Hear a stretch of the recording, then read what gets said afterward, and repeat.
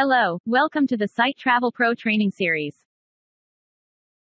In this video, I will show you how you can create travel website with Sitetravelpro. To create a website, first, you have to click on Dashboard link from left menu, and all your previously created websites will be displayed. Now here you can see a button, Build a new site. Click on it to create a new travel website.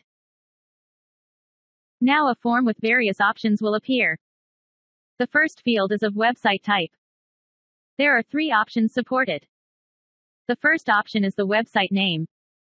Using this option, you will be able to create a subdomain of sitetravelpro.com. This option does not need any external website hosting, as well as any extra configuration like the other 2 options. The second option is a custom domain name. Here you can use your custom domain name for your website. You will be provided with the deployment package that you have to deploy on your web hosting to get your website live. The third option is WordPress. If you already have a WordPress blog or website, you can directly include the Sitetravelpro content into your website using the WordPress plugin provided. The next field is website name.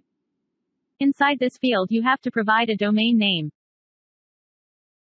After this, just click on Save button. Now your website is created and you will be redirected to website listing page where you can see site is created and you can visit from there. In the next video, I will explain how you can add logo and social links to your newly created website.